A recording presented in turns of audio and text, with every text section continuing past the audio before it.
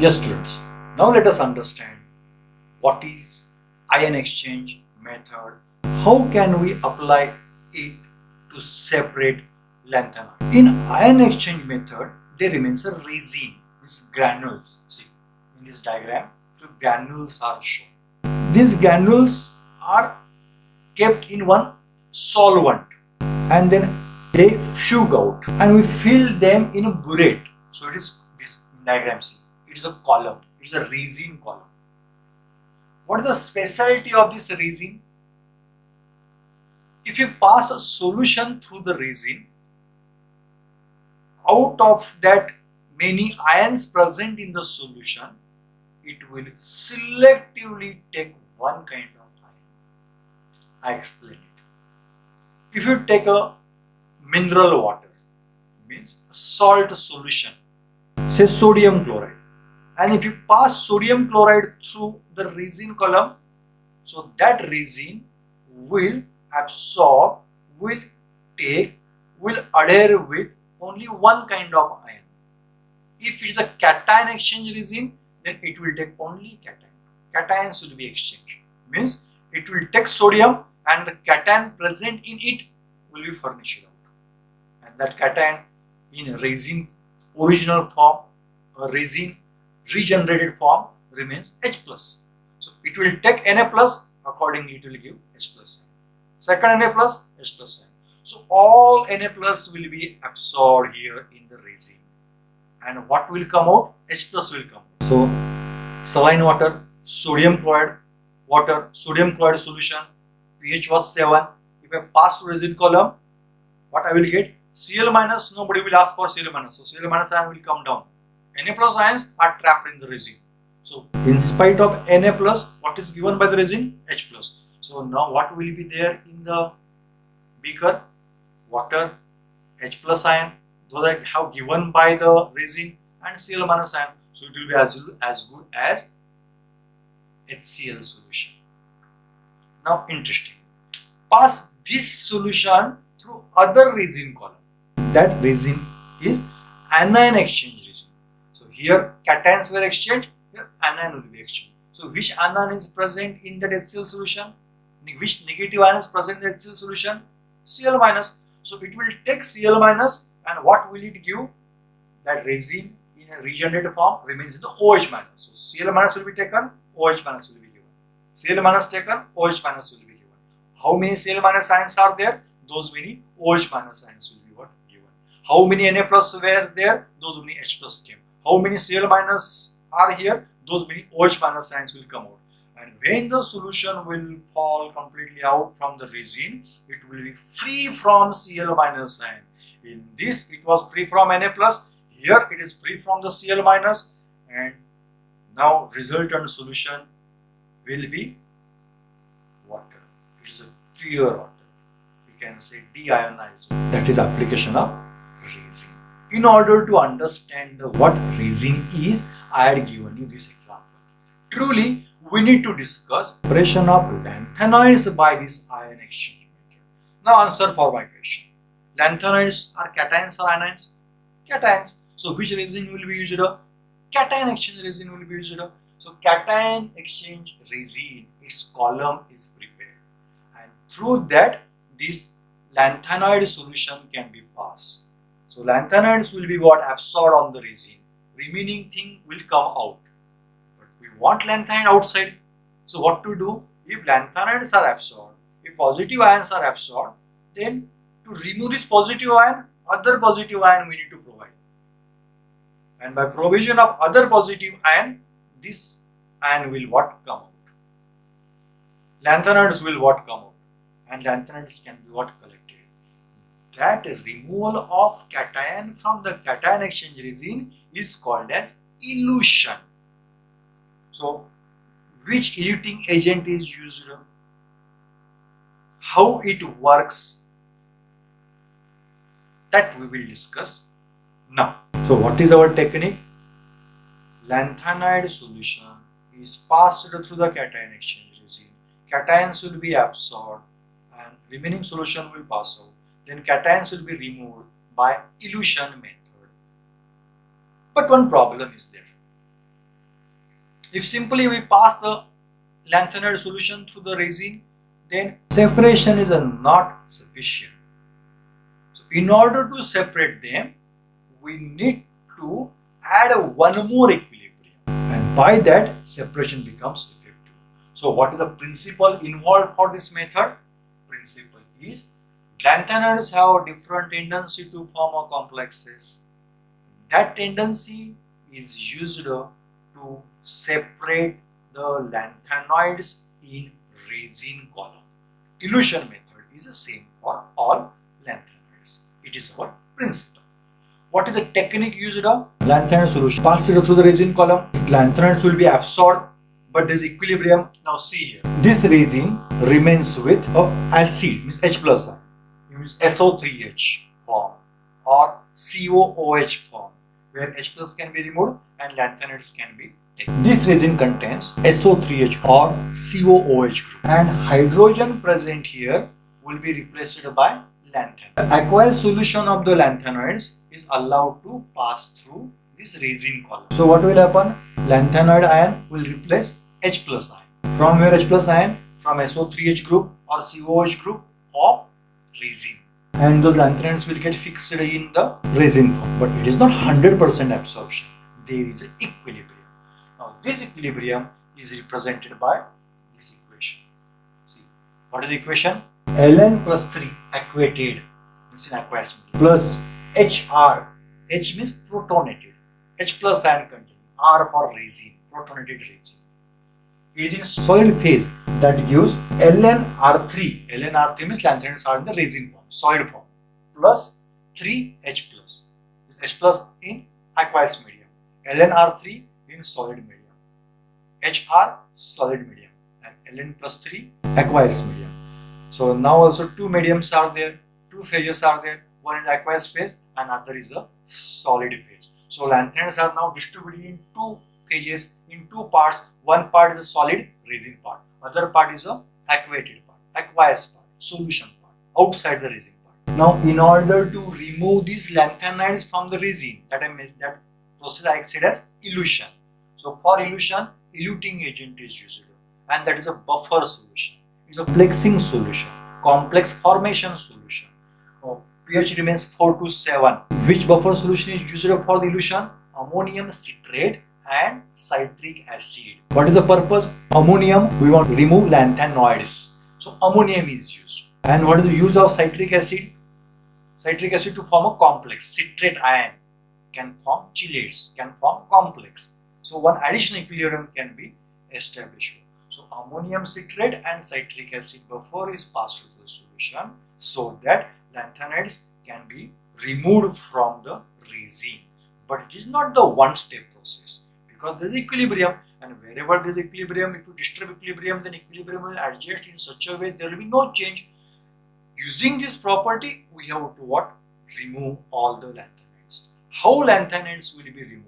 Who will come first? How that ion will come first? That also we will discuss. Let us discuss that point now. So what are the reactions? LnR3 is solid form plus NH4 plus. Lanthanoid will come out. NH4R, of course 3 will be there, and Ln plus 3 will be free. But this Ln plus 3 will react with citrate ion to form lanthanoid citrate complex. These are the reactions when we use ammonium citrate and citric acid buffer. Now, who will come first after elution? Whether lanthanum plus 3 or lutetium plus 3? That we will discuss now. Now, let us come to the understanding. For comparison purpose, I take first lanthanoid La plus 3 and last lanthanoid Lu plus 3. Answer for my question. Among these two, who is smaller? Lu plus 3. Where will be more charge density? Lu plus 3. Who will form strong complex? Lu plus 3. What is the situation now in the resin column? We have passed the lanthanoid ions. So lanthanoid ions are in equilibrium with resin, solid phase and aqueous phase, solution phase. But their separation is seldom. Separation is very poor.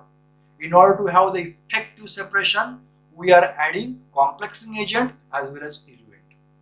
So ammonium citrate and citric acid are used. So whichever the lanthanides in aqueous medium are there, which were there previously, now those lanthanides will divide in two parts. Out of that, few will go in the complex form and few will remain in the aqueous form. Neighboring lanthanides have remarkably different tendency to form complexes. I come to neighboring lanthanides, but among this lanthanum plus 3 and lutetium plus 3, who will form early complex? Lutetium plus 3. So lutetium plus 3 will have more tendency to form the complex. So lutetium plus 3 equilibrium will be one way and lanthanum plus 3 equilibrium will be other way. So when we pass the lanthanoids, at that time, as per the size point of view, who should be absorbed first? Lutetium plus 3 or lanthanum plus 3? Lutetium plus 3. But it is not, because hydrated ions remain there. Lutetium plus 3 hydrated becomes larger and lanthanum plus 3 hydrated becomes smaller. Hydrated becomes larger because of its more power, more water molecules around. More water molecules around, its size increases.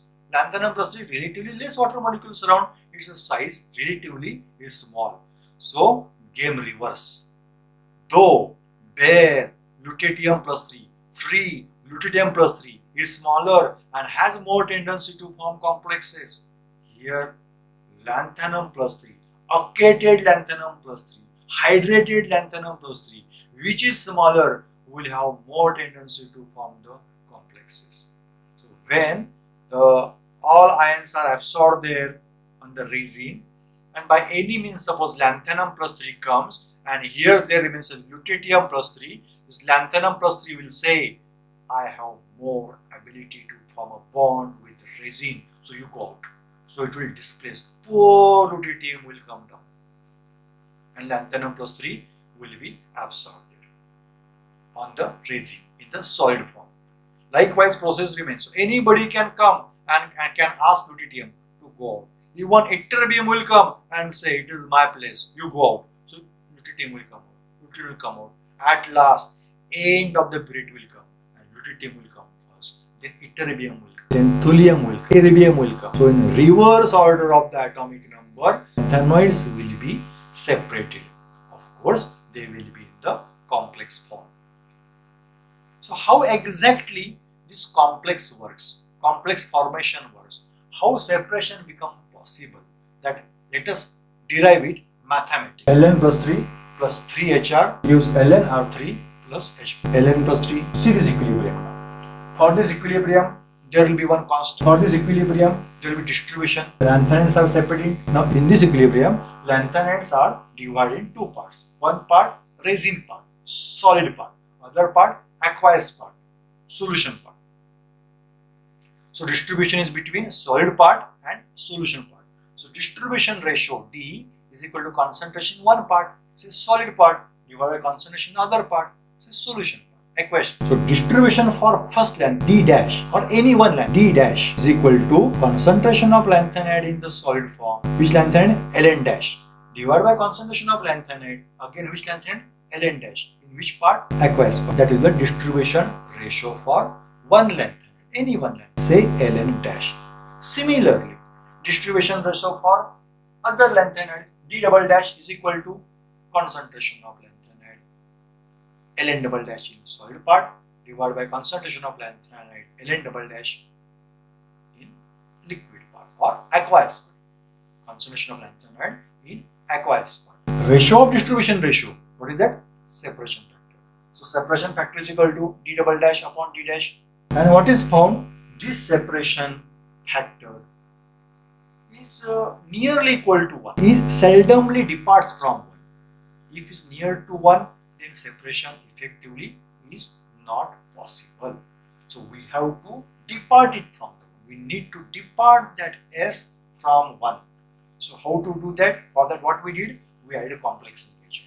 We formed the complex. Let me represent a formation of complex by this equation, by this reaction. What is reaction? Ln plus 3 is aqueous medium plus NaA. AA is a chelating agent. Citrate ions are there. For representation, I consider AA. That gives a complex. Ln is lanthanide, AA chelating group, thrice. So 3 groups are there, or n you can consider. N number of the cheating groups. Ln, AAN.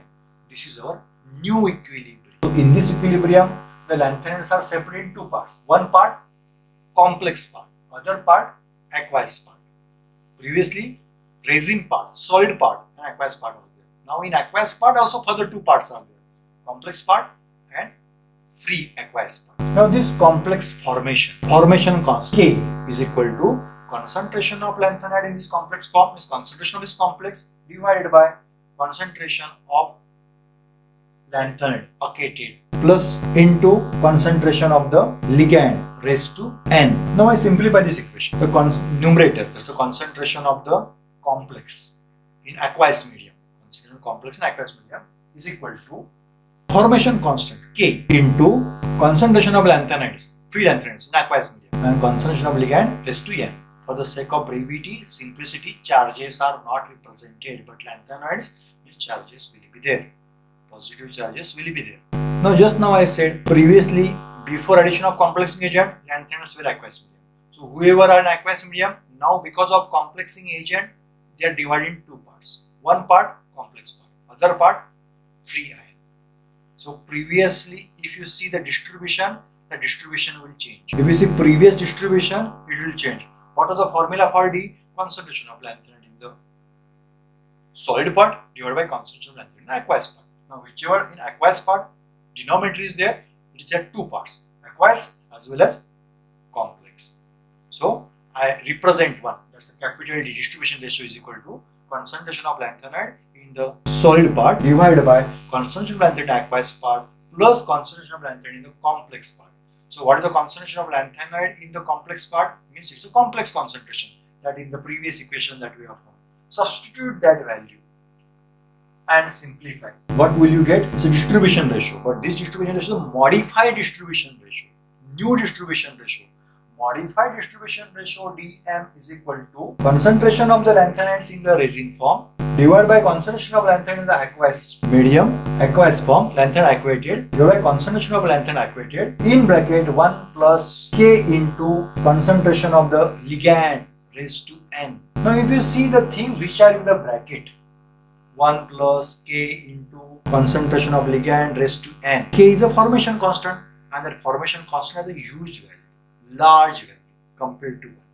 And ligand has also the considerable concentration raised to n, so it also will be large. So relative to 1, this value is very large. Suppose if we consider 10,000, 1 plus 10,000, it is nearly 10,000. So I simplify that. I do not consider this 1. 1 is negligible here. So modified distribution ratio dm is equal to concentration of lanthanide in the solid form divided by concentration of lanthanide in the aqueous form into K into concentration of the ligand raised to n. It is a general expression for modified distribution ratio. Let us come to particular. Particular expression means for particular one lanthanoid, say Ln dash. So for a lanthanide Ln dash, modified distribution ratio dm dash is equal to d dash divided by k dash into concentration of ligand raised to n. For other lanthanide, say Ln double dash, the expression will be modified distribution ratio dm double dash is equal to d double dash divided by k double dash into concentration of ligand raised to n. But in these separation methods, what is the most important thing? Most important thing is separation factor. What is separation factor? It is a ratio of distribution ratios. I want modified separation factor. So modified separation factor Sm is equal to d double dash modified divided by d dash modified, which is equal to d double dash upon d dash into k dash upon k double dash. What is d double dash upon d dash? Original, previous separation factor before complex formation, before new equilibrium. So separation factor, modified separation factor Sm is equal to S into K dash upon K double dash. What was the value of S? It was nearly 1. Nearly 1, therefore only we come to the other method. Therefore we added one equilibrium in that original equilibrium. So it is nearly 1. What are the values of K dash and K double dash? They are large and considerable difference is there. Yes, that is the principle of separation by ion exchange method. Formation constant or stability constants of the complexes of neighboring lanthanoids are considerably different. Means K dash and K double dash are different.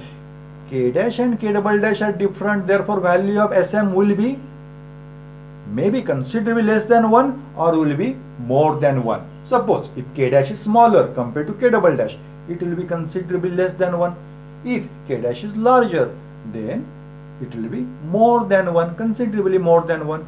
And the tendency of lanthanoids to form complexes is different among themselves. This is the main thing by which we can separate these lanthanoids. So in order to prove the importance of complex formation, importance of lanthanoid citrate complex formation, this mathematical expression is considered. Studied all properties, extraction, now separation. Let us see what are the applications of these lanthanoids in next part.